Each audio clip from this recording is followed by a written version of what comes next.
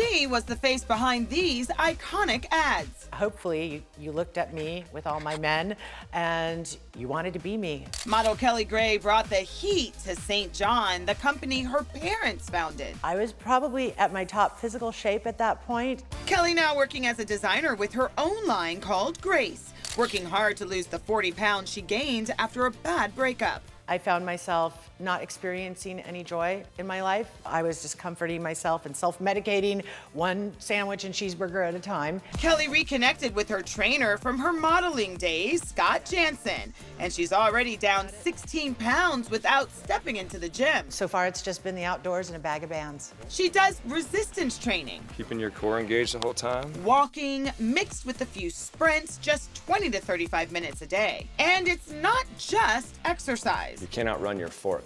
Scott's top tip, cut sugar. His program is Fast, Eat, Live, which involves intermittent fasting, eating during a specific time period, then fasting till your next meal. My end goal is to be back in front of the camera. I'd like to see myself wearing not a ton in January. Got my game back though. Want more extra? Hit the subscribe button and the bell and never miss a video.